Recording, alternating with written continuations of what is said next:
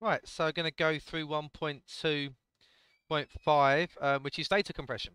So, data compression is where you perform an algorithm on the data to reduce the file size. This is called compressing the file. So basically what we're doing here, we take a file, be it an image or something that we've taken on our camera, or a video that's like 250 meg, and we need to get it down to 80 meg or something for some reason. Maybe putting it online and we don't want to use the bandwidth. We can use a compression system, a file compressor, to compress that file down. A very popular one that is actually built into Windows is the zip. Zip is a compression file method. It's actually a lossless one, but I'll go through what that means later. But if I was to place a file in there now, copy and paste a file, it will be compressed, so it'll be smaller. Um, so that's what compression does. So why do you use it? Well, obviously, smaller file size speed up downloading from the internet. They also take up less space on the secondary storage. The only downside really is that obviously you need to actually spend some time compressing them, and they need to be decompressed before use, which can take up some processing power, or in terms of like games, increases loading time because a lot of the data is compressed in games, and then it would need to be loaded and decompressed. Or whatever. It can increase loading time. It can actually sometimes decrease it because the processing could be quicker. But the point is, it affects it needs to be it affects the times of loading or downloading of things. So there are two types of compression. There's lossless. So lossless compression can compress data files without losing any of the information. So basically, to give it a very basic design, ignore this. If I had the numbers 45, 67, 22, and 1, okay, they're being binary obviously. If I compress them down to whatever they compress down to, when I was to decompress them, they would be 45, 67, 22, and 1. Exactly the same. The compressed version, decompressed, would be mathematically identical. So there is no loss of data.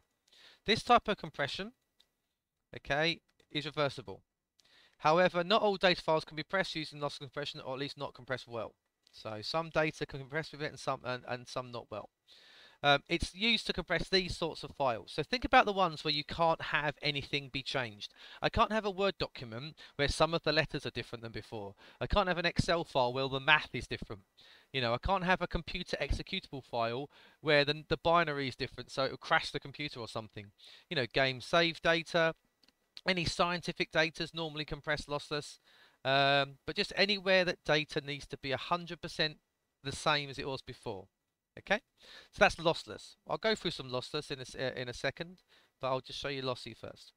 So lossy compression compresses data but does lose some of the information. So think about it, if you crushed a can down to a small size and then sort of uncrushed it with your hands, yeah, you'd get the can sort of back, but it would never look perfect. It's been damaged and it's not repairable. It does produce smaller file sizes though, a lot smaller. But obviously it's not good if you need accuracy. So it is nearly always predominantly used to compress media files. Music, images, video, etc. I can't think of any other file that you would use a lossy compression for. There might be some science data where they only need to be 99% accurate, but they run loads of compression. I don't know, but it's media. And so basically, when you're compressing, say, like a really good one to talk about is like MP3. How do they compress it then? What they do is, like, say, MP3 is quite clever. They take out lots of the audio that humans can't hear.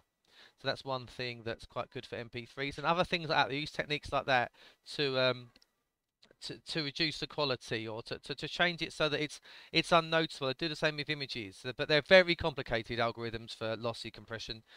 So this is not something I could quickly go through, and the math is quite high level. So lossy compression uses clever, complex mathematical algorithms.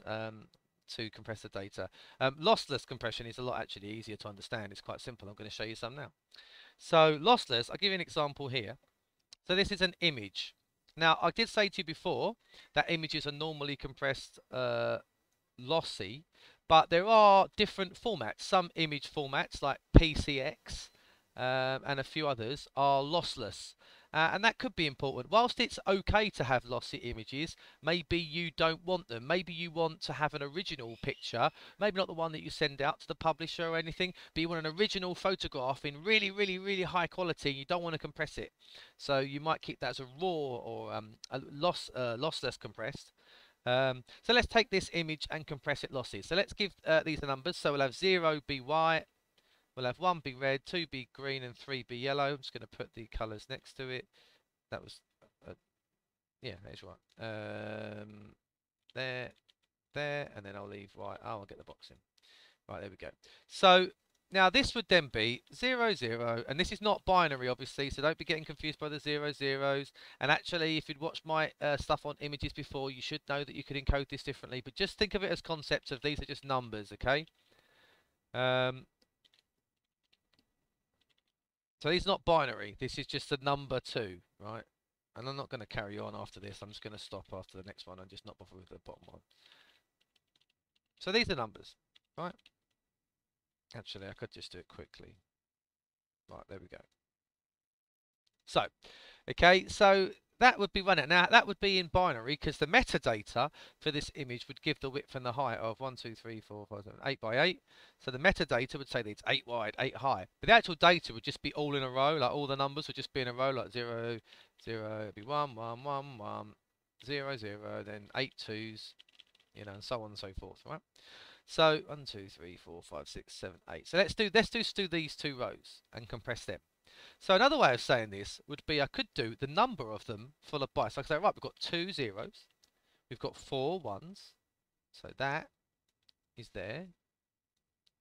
That, why don't I use the same colour? That's just dumb. Is there? That's the worst colour to pick ever. And then we carry on. So we've got 2 zeros, then we've got 8 twos. Okay? I'm not going to, I suppose I will highlight them because, you know, I've started the process. So, and I've picked the world's hardest to see colours, whatever. The point is, you can see here that I have compressed these 16 down to this 8. And then we can reverse that, right? So we go 2 zeros, 0, 0. We go 4 ones, 1, 1, 1, 1. We go 2 zeros, 0, 0. And then we go 8 twos. What have I done here? I did an extra 1. 8 twos. There you go. And now we've got the exact same file. Now, as you can see here, if you have certain data where the number like this changed every single time, which, by the way, it doesn't as often as you'd think. Think about a picture with loads of white space, words with repeated letters or repeated words, and there's other things they can do. There's other techniques for, you know, lossy compression. It's not just this only technique. This is called run length encoding, by the way. You don't need to know about this for the exam in terms of like, or I need to know how to do run length encoding. You did in last year, but they're taking it out. I think I should leave it in, but anyway. But it's just good to show you how a lossy compression works. Okay, so, you know, I've compressed that to that. There are other ways of doing lossy compression, but this is just an easiest one to explain. And often they use a combination of these and others to get their answer. But you can see here this data would not compress at all. In fact, it would get bigger because it's 2 0, 2 1. Well, sorry, 1 0, 1 1. It's one of each one, so there's no way you're not getting any repetition. Lossless compression works better with repetition, but it can work in patterns as well. They can look for patterns and they make like a table. You know, if we had loads of that, like if we had that over and over and over and over again, the computer would understand that's a pattern and then it would give that a special number like 77. You know, like a table. Yeah, and that'd be 77, 77, 77. So there are things you can do, but there, that's called run length encoding. It's just a type of lossy compression. Lossless compression, apologies, lossless. So, right. Because people are just copying and pasting rubbish off the internet, I mean, it's so bad in some of the lessons in your classes and in Year 11. I'm no longer going to give you a worksheet to complete. I'm going to make you draw it out and write it, because even if you write it, and I'm going to give you the answers. So I'm going to go through the whole section now. So this is what you're going to draw out. So obviously you have to watch this video and then draw this out. You have to do the colours. I just did that to talk about it. So when you're filling this out, I want you to use this video. Okay, go back to the pages where I talk about them and just copy it from my slides, not from the internet, copying and pasting. So lossless file compression is where the data is compressed, and when it is decompressed, it is exactly the same as the original. Describe run length encoding. Well, there you could give an example. It is also used for like, so like you could have letters like A, B, B, B, B, B, B, C, C, C, C, C, C, C, C, C, and you go 4A, 6B, and I'm going to guess 9C. It's 8C. Damn it. Yeah, and there you can show, look, you know, that's the compression, but just give an example of, you know, compression. It compresses repeating data is what run length encoding does.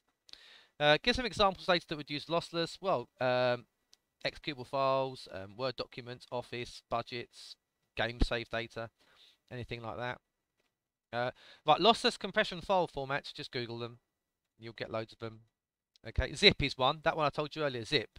The one that's in here, zip is one, so is RAR, but there's others. There's loads of them. And just one thing with that is, I know that I'm going to put over here that images and media are the only ones you can use lossy with, pretty much. It doesn't mean they always are. It might be that a very high detailed MRI scan of a brain or something might not want to be using some sort of lossy compression, because you might end up sticking a little bit that looks like some sort of tumor or something in there. So there are some instances where images aren't always compressed lossy, but they're one of the few ones that can be. And if I get up, say, Affinity Designer, which is a program I like to use, you will see that when you're designing an image, whatever, you can export it in various different methods, some of which will be lossy. I think PNG is lossless. Yeah, PNG is lossless. So PNG is a lossless file format. That's lossless. That one is definitely lossy. So you can see there, they compress different ways. That's a vector image. So yeah, there you go. So there's different ones. Some are lossy, some are lossless. But yeah. Anyway, so you're going to answer those questions. Let's go back to this. So yeah, so lossy. I've just basically used my slides to write the answers. Not that difficult.